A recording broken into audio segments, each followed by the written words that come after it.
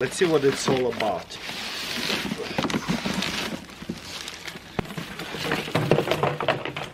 Wow, well packaged.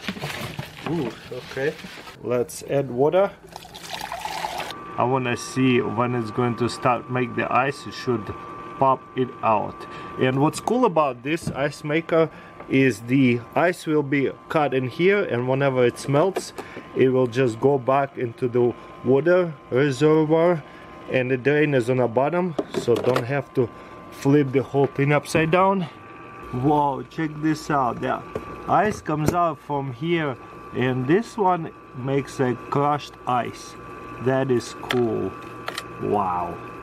Now that it's been working for a minute, the cubes are more like a smaller cubes, and yeah, that actually makes sense a little bit better to have like this miniature cubes, and they just keep going, and that little lever just knocking them down. That is so cool.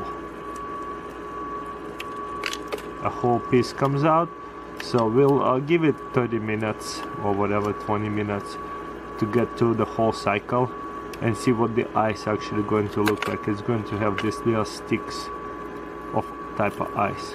Wow, I love how it's growing, and once it gets to the top, it gets knocked down. So it's kind of like a crushed ice, miniature cubes of ice.